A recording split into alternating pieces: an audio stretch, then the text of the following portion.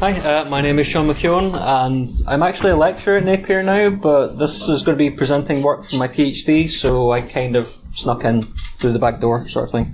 I'm still technically a student as well, so this is actually fine. I'll have the contact details at the bottom the whole time, and then again at the end if you're really super interested in forensics. I'm actually glad the room is not completely empty, because forensics is sort of like the weird stepchild of the security world, and it sort of sits in the corner most of the time, so thanks for coming and supporting my choice and research area. You're going to say, mate, come on. Sorry? He's a forensics expert here. So. Sweet, cool. Then please don't shout out when I'm wrong. I should say if, really. Right, so the title is Utilising Reduced File Representations to Facilitate Fast Contraband Detection. Bit of a mouthful, that's the title of the thesis. Hopefully it'll make more sense in a minute, at least. So the scenario we're talking about here is one that Kinga just touched on a little bit, and basically it's about detecting contraband images. Contraband just being another word for illegal, and in the public sector that means pretty much one thing, and I'll leave it there. So the public sector forensics, most of the work is pretty much to do with illegal images, illegal media, that sort of stuff, and most of the way that this is detected, at least at first, is using cryptographic signatures. So basically you've got your image of a random statue in Glasgow, you pass it through some hash function, in this case SHA-256, you get a fairly long cryptographic string that shouldn't match any other image but just that one, and you look it up in a database. And that's pretty much it. That's the first wave of detection. If we've seen it before and it's in the database, it should be flagged up by this. Now the problem with this approach is, amongst other things with modifications and stuff that I won't bother talking about, there's just so much data to look at, right? So digital forensics is suffering a massive backlog, and it's been a problem for the last 10 years or so. Well, actually maybe more like 15 now. Given that there's so many more devices per investigation, so if you think about kicking in someone's door, they've got a phone, they've got a laptop, they might have a PC, they've probably got a PS4, a smart TV, some kind of thing for receiving Hulu, Netflix, that sort of stuff. If anyone else lives there, they've probably got the same stuff again. So you might, kick in one house door and come out with 10 devices. And now you have to figure out what to do with that.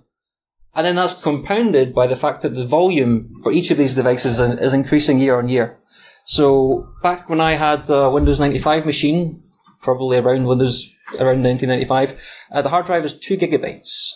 That is laughable. That is like half of the RAM on my phone, right? It's nothing. Absolutely nothing. So the forensics tools were really created for those size of drives. They don't really like the whole 4 terabyte stuff that's going on just now. So because of the volume, because of the number of devices, because of the tools just being really old and not really advancing the times as such, Britain, at least in 2015, had a backlog of a year and a half. And the year after that, Ireland recorded 4 years. So seize a device, put it in a warehouse, we'll get to that in 4 years' time. Fantastic, right? That's not any use to anyone. And really, part of the problem, or a lot of the problem, as it turns out, is that there's this storage media bottleneck. So we've got a 4 terabyte drive, but it takes 8 hours to actually read everything off of it. So you can think about the data as this big reservoir, a big pool of water. But to get it out, we have to put a little tiny pinprick in the bottom of it and just wait for it to all seep out. So that data stream is really thin. That's the read speed. That's the 133 megabytes, which is actually pretty solid for a hard drive. And if you look back, I've got some nice numbers in my thesis. I don't remember them off the top of my head. But essentially, that sort of 2 gigabyte drive, you might have read in an hour or less. I've got some drives that you could have read in about 2 or 3 minutes, based on the fact that the capacity and the ratio of the capacity to the read speed were actually much more in balance. And unfortunately, this whole scenario is only getting worse. So Seagate at CES, they had booths showing their new Hammer and their Mac 2 technology. Essentially, Hammer in the left-hand GIF, or GIF, depending on which brand of Philistine you are, the left-hand side is all about applying heat when you're essentially rating the magnetic flux to the drive. So they found that if you actually apply heat, you get a better signal and it holds it better for the tiny areas we're looking at here. So basically they can cram more things together on the disk. And the numbers they're talking about, they've actually got drives that are 16 terabytes already. is basically this year they're looking to ship 20 terabyte drives, or maybe by next year, depending on how it pans out. But in the next 5 or 6 years, they're looking at 40 to 100 terabytes, which is absolutely staggering for a hard disk. Fortunately, they're sort of bringing along this idea called Mac2, where you can have 2 read heads per side of the platter. So we can effectively double the read speed, maybe. The problem with that is you double the read speed, but the capacity is increasing by 5 or 10 times. So if you take the same kind of numbers and you move them down, actually it takes nearly 2 days to read a disk at that point. 2 days. That's insane. Even if you say, okay, it's as fast as an SSD, it still takes nearly an entire day at 22 hours. So it's kind of bonkers and it's not going to get any better. So let's talk briefly about the volume, the existing techniques that are being used in research just now. So if we again go back to this idea of having a big data reservoir, well, we could actually process that at the same speed we're getting off the disk, right? So we're draining it out really slowly, but we're doing all the processing and we're copying it forensically all at the same time. We're still going to take 8 hours to get everything off the disk, but at least we're doing something with it in the meantime. I should also mention that these boxes here, they're just references to literature, so you don't have to read them, kind of ignore them if you don't really care. But they'll be popping up every now and then, so we're still limited by that 8-hour window. Well, another solution is to say, well, we don't need that massive reservoir. We don't need everything on it. A lot of it's probably going to be benign, not really worth looking at. So what if we just selectively pick the bits we want to look at? And a couple of the methods in the literature really look at parsing the file system and saying, okay, there's like a big directory there. It seems to have 100 images. Why don't we look at that? This one just seems to have Excel spreadsheets. We won't bother with that one. And we can sort of base it on the type of case we're looking at. So if it's embezzlement, actually the spreadsheets are probably relevant. If it's stuff the police are doing, then we're really focusing on media. We want images and video. So it's all about reducing the data set to a point we can actually manage. And that sort of continues with some stuff that has been done most recently by Phil Penrose at Napier. And essentially the idea is, well, we don't need to care about file systems, we just need a disk, and we just need to plug it in. And then we'll just select random blocks throughout the disk, and we'll hash those and compare them with the database. And in doing so, we don't have to read 1, 2, 3, 4, 100 terabytes. We can maybe get away with reading a couple hundred megabytes, a couple gigabytes, something like that.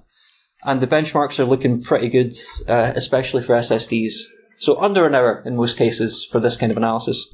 And the nice thing about it is statistical confidence. So because you're doing a sample, you can reason about the target data size and the samples and the number of samples and say, well, actually, this is 99.999% going to happen. If it's there, we'll probably find it with this reasonable certainty, which is very useful.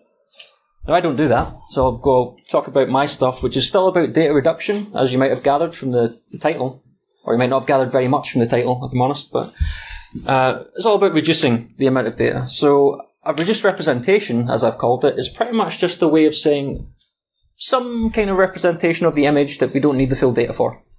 So if you can picture the full image on the right, well, maybe we just want to look at the thumbnails, as Kinga was just talking about. So that's centralized, it's lower resolution, it's a reduced version of the full image. Another way is to say, well, we don't actually need to read the whole image, let's just read a tiny snippet of it. That could be front or back or whatever you decide, but I've got file-specific approaches, where you're looking at JPEG, PNG features, and I've got file-agnostic approaches, where it's pretty much just, we'll base it on a big block of data. I don't care if it's PNG, zip, whatever, just get me this block of data, and I'll hash that instead. So I'll essentially be mostly talking about this partial file stuff, just because the thumbnail cache stuff isn't quite, well, it's not published for a start, so I don't want to say too much about it anyway, but also you've just heard a lot about thumbnails anyway, assuming most of the people in the room were in the previous talk. So I'll just quickly blast through the thumbnail-based triage stuff, and you'll know what thumbnails are, just a small version of the image, normally used for Explorer, Finder, or Gallery, depending on the application. Or the operating system, rather.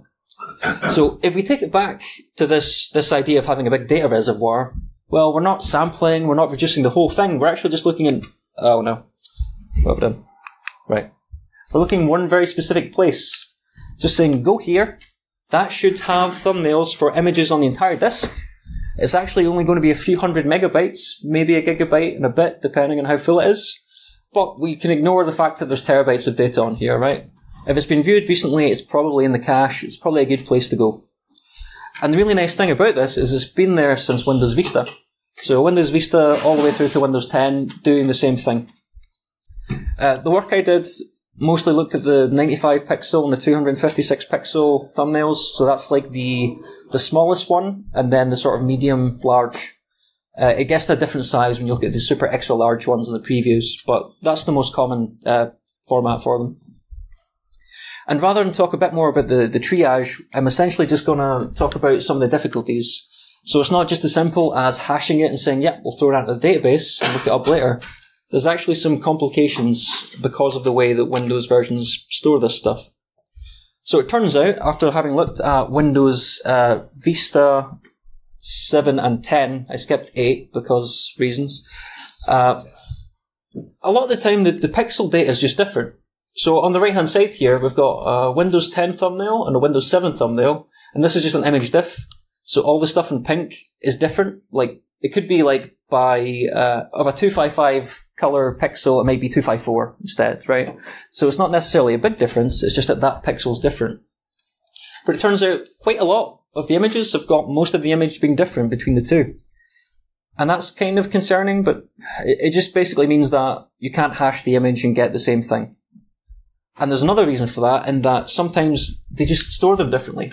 So sometimes the header's different, especially for the bitmaps. So the bitmaps change like 3 times, I think, just by having a different header, even if you don't look at the pixel data. One of them also uses compression, bitfields compression, which I think is Windows 10. And yeah, so there's all sorts of small differences, and for the slightly larger thumbnails that use JPEGs, they've actually got different quality settings as well. So you're never going to get the exact same thing between them, so hashing wouldn't work, because if you change one pixel, the hash changes. If you change one arbitrary bit inside the whole thing, the hash changes, so you can't build a single database. Another even weirder thing that only happens with Windows 7, as far as I'm aware at least, is that some of the thumbnails aren't even extracted from the full thing. So on the right hand side, this is the full image, and then you can see Windows 10 is basically just looking at the full image and saying, yep, create a thumbnail from that, done, sorted. Windows 7 does this weird thing where it depends on the size of the thumbnail.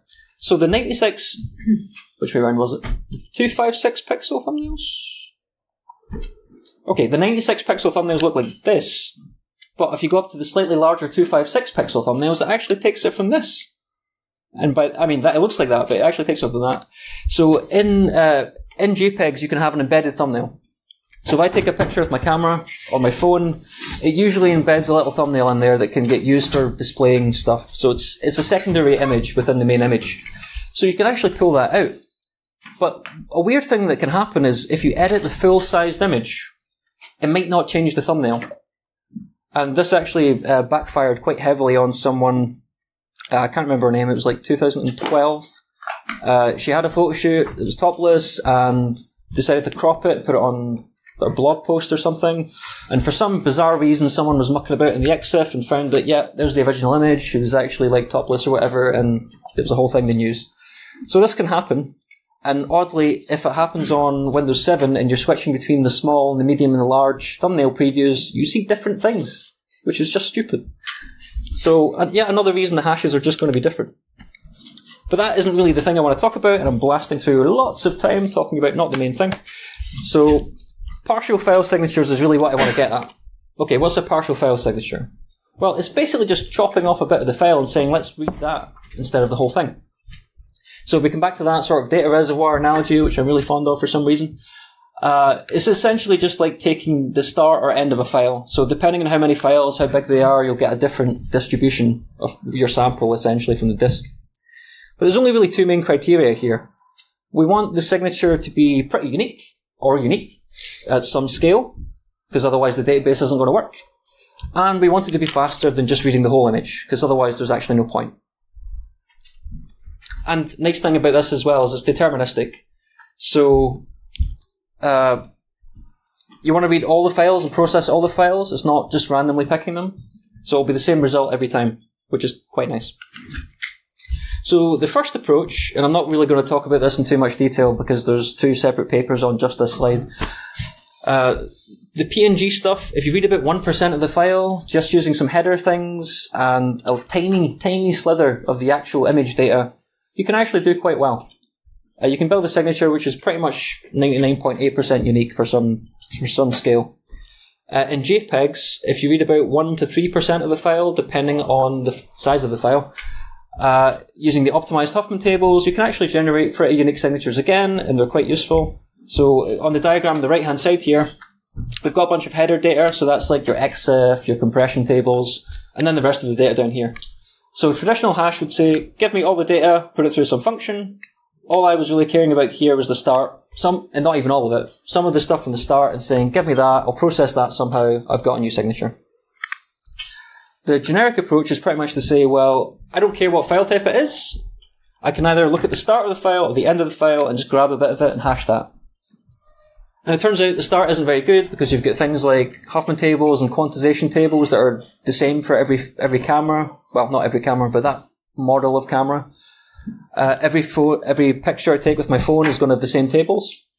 And color profiles and stuff are reused, so the start isn't very good. But if you take it from the end, you're pretty much landing in the end of the compressed data stream. So that's just raw entropy. And if you take enough of it, you get a unique signature. Unless the images are basically the same. In which case, you want the signatures to match anyway. So how unique? As you can see on the left-hand side of this, reading from the start of the file doesn't quite get too unique. So the Flickr 1 million dataset is aptly named because it's about 1 million images. The GovDocs PNG stuff is 108,000 or so. Didn't quite get to unique there, but if you read the last 4 KB from the end of the file, you can actually get a unique signature for 1.1 million images. So we don't really need it to be any better than that. That'll do for most use cases. And I'll just ignore the bit at the bottom for now for the sake of time. Right, so how did this perform? So we know, based on what I've said, and you'll have to take my word for it unless you want to read the papers, that reading the end of the file, unique, or unique enough for the sake of looking at a single disk. If you're talking about billions of images, then we might have a different conversation, but you don't tend to find billions of images on a disk. Although if it's 100 terabytes, then you might manage. So the performance is similar for the JPEG and PNG stuff, but I'll just talk about the generic block-based stuff for the sake of getting through this. So before I actually give you some numbers, I'll talk about some of the impacts, or some of the things that impact performance. So the main thing really is the type of drive. So if you know anything about how these drives perform, you'll know that hard drives just like to read things sequentially. They don't like moving about because you physically have to spin a big platter, physically move a head to it. Bouncing about on a disk doesn't work very well. SSDs don't care so much. They do things in parallel. It's all flash-based. They can pretty much just say, give me that block of data, give me that block of data. So their random 4K small block, small chunk of data performance is actually pretty decent. So if you compare the two, you can get up to about 2 megabytes a second randomly bouncing about a hard disk. But for an SSD, you can get a couple hundred megabytes. So it's going to work much better for reading those tiny chunks. The other thing to bear in mind is the file size. So obviously, if I'm only reading a fixed size from the disk, the bigger the file, the smaller a proportion of the file that is. So 4K is like half of an 8K file, but it's bugger all of a 10 megabyte file, right? So it's about the ratio of these things. And essentially, if you're reading the entire file, the bigger the file is, the longer that takes, right? It just takes more time. Whereas reading a tiny block of it is always going to take the same amount of time. And essentially that comes down to bigger the file, the longer it takes to full hash, but subfile stuff doesn't actually care. It's going to be the same. But the bigger the file is, the bigger that gap is. So the files are really small, they're about the same performance-wise, but if the file's really big, then you get this massive gulf, which is really where I'm trying to cash in a little bit. Another thing to bear in mind is the file system might have some overheads. So basically you've got this kind of tree structure and you want to get to this, but you have to bounce through the subdirectories and the folders and get the path and read the file system's metadata. And that takes a bit of time. It's not free, especially if you're doing it like 1 million times. But it turns out in experiments, unless you're using the NTFS driver on Linux, which is a bit garbage, NTFS and ext4, so the Windows file system, the Linux file system, are basically about the same performance-wise. But if you're using stuff over a network, then NFS is actually much better at these kind of small accesses than Samba.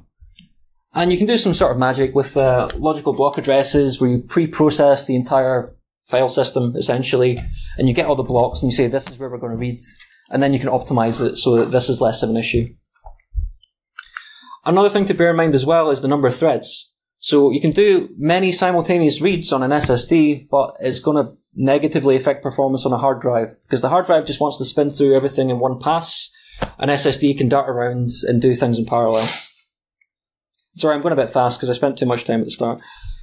Right, so actual performance numbers. The main thing to focus on here is that we're comparing it to the baseline. The baseline being read the whole file and hash it. So if it's the same as the baseline, it's 1x. It takes the same time as fully hashing the file. If it's 10x, it means it's 10 times faster than that. Or in this nice diagram, it's like 10 drives rather than 1, really. The stuff on the left was done on Linux, which is why I've split up the NTFS and ext4-bit, even though I said they're fundamentally the same, because the NTFS driver on Linux is not great. And the stuff on the right is just to say that if you're doing it over the internet, it's about the same as a gigabit LAN connection. But essentially, doing it on hard disks, you can get about 3 times the performance of reading the whole file, which is pretty decent, even though I've just said it's not optimized for this kind of access. And obviously, the bigger the file, the bigger that number will be. On an SSD, you can get, well, depending on whether or not you're on Linux and depending on the file system, you can get anywhere between like 20 and 70 times performance increase. So I can do 70 times as many lookups in the same amount of time on an SSD, effectively.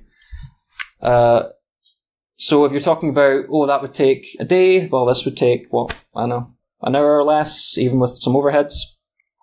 And it actually works really well across the network as well. Because the less stuff you have to punt across the network, the less stuff you actually have to read.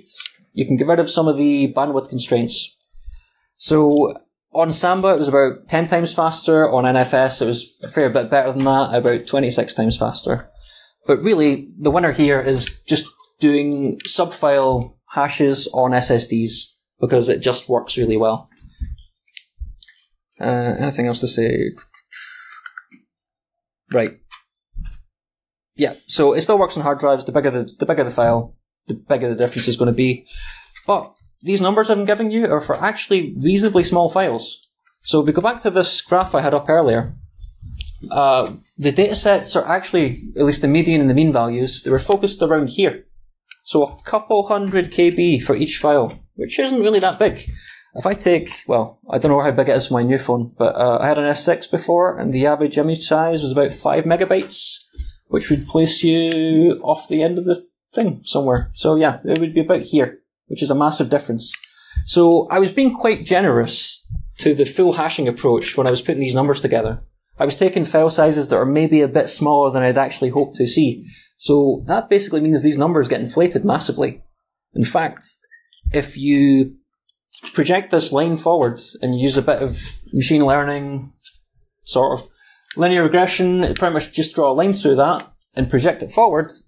At 800 KB, it's about 30x, so 30 times faster than fully reading the file and hashing it, at least on an SSD. But if you go up to 10 megabytes, then it's actually more like 300 times faster, or more. So dial that back a bit, 10 megabytes is maybe a bit too fast, sorry, a bit too much for a picture. But, you know, if you had a 5 megabyte image, the gap is going to be huge. So that's kind of the whole crux of my PhD, is saying, hey, look, these are completely different things and I'm awesome or something. Yeah, it's worked so far. We'll see how the viva goes. So, yeah, I maybe accelerated slightly too fast, but hopefully people got that. So the basic takeaway is that you don't have to read the entire file to generate a signature that you can use on a database. So I don't need that whole 5 megabytes of the file to generate something that's unique to that image. Actually, I can just look at the last 4K. This kind of thing is really good on SSDs, not so good on hard disks, but if your image dataset is really high resolution, then actually it's still good enough. And you have to bear in mind things like, what is the total transaction cost? So how expensive is it to perform a lookup in the file system? How long does it take to seek on a hard disk to that thing? What is the ratio of that cost to the size of the file? If I'm doing it across the network, how much bandwidth do we have? What's the latency? So there's actually loads of different questions you can ask, but fundamentally it works awesome. And the really neat thing about this as well is just this bottom point here, is that There was some stuff on subfile forensics, but it was mostly breaking up the whole image and hashing all the blocks. So I'm basically saying you don't need most of those blocks. You can just use some of them to find the stuff. And there's not been a lot of work on basically exploiting the behavior or the performance characteristics of SSDs to speed up the forensics process. Because most of the time we're assuming there's a hard disk. But as you'll find with every mobile device that's been produced in the last, 10 years, it's all flash-based. All of your laptops are probably going to have an SSD if you're buying newish ones, because hard disks are kind of going out of fashion, unless you're Seagate. So hopefully that kind of made sense. I'm happy to take questions, and if you're super duper interested, that's the list of publications where all the materials come from, and hopefully this latter one will be published in the near future on the thumbnail stuff. Sorry, did you have a question? Yeah. No, the guy behind you. Yeah. No, the guy, please, sorry, please share. Is the hash of a screenshot of an image different to the hash of the source image? Yes, because the encoding will be different. The trick is you would basically need to reproduce the exact same encoding procedure. So if you had the same encoder and you knew everything about how it was compressed and stuff, you could probably generate it, but... If you want to share dodgy stuff on Google, you can screenshot the source. Yeah, or just save it in like a weird format, or do literally anything to change it in any way and the hashes won't work. But don't do that anyway, apart from the fact that it's super illegal. There's also this technology called PhotoDNA that's used in a lot of cloud providers, and they're not looking at the binary hash, they're looking at pixel stuff. So basically it would generate a hash from the pixel data, which would then... I thought that's what you were doing as well. No, I'm still looking at binary stuff. Although the thumbnail paper that I haven't published is looking at perceptual hashing, which is... I didn't mention it during that, I probably should have. Sorry, do you have a question? So I think you've sort of partly answered it there, but this doesn't then stand up in like an adversarial like situation. If I just alter the image, then well, this you're talking about the image just staying the same, right? Yeah. Well, as long as you don't change the last 4K, actually, for this, it's fine. In the regular setup where you're hashing the whole file, any bit changed would knacker it. So that's always a problem. So if anything, this is better off than that, but still susceptible to the same kind of thing. Is this faster than like fuzzy hashing as well?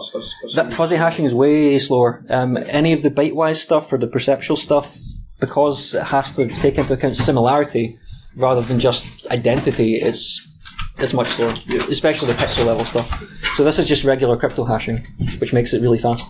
Yeah. Thank you.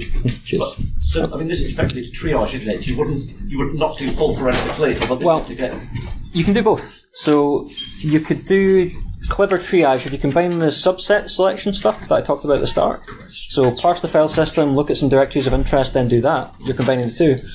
But really what I was looking at was making it faster to process the entire drive and get it all the way, so that you're not having to read the entire terabyte or the entire 100 terabytes ever, because that would take a long time. All right, have a good time for one more. Okay, sorry. On you go. I think we've got 2 minutes or so. So you still have to generate a database of all these kilobit hashes for all the dodgy stuff before you can then apply it to... Yeah, exactly. You'd have to go back and process, and because I'm actually doing it at a logical level rather than the block level, the disk block level, I don't think any existing database would even work at all. So, but that's always a problem. Yeah, sure, I'm just saying. Yeah, it's worth mentioning though. So, I probably should have included that somewhere. Is that the last question? So when you're talking about the last 4K, are you talking about logically the last 4 kilobytes of the file, or the last 4K? So I actually, because I thought I'd be talking about that, how do I make that? Anticipating your question, sir. No! Right, You'll need to unhide it first, I think. Yeah. Right click unhide. Unhide it, there it is, right. I was hoping that I could just maximise it, but it's a Mac, so it makes it difficult. Why is F5? No! Right, okay. Come on. Was it Shift F5 to get the current slide? Yeah.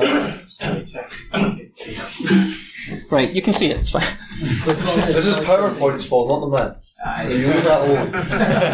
Right, yeah, essentially, it's not including slack space, it's not including the block boundaries, it's basically just saying, from the logical end of the file, read back 4K. So technically, you could actually be straddling across 2 disk two sector boundaries. Sorry, one sector boundary for two sectors.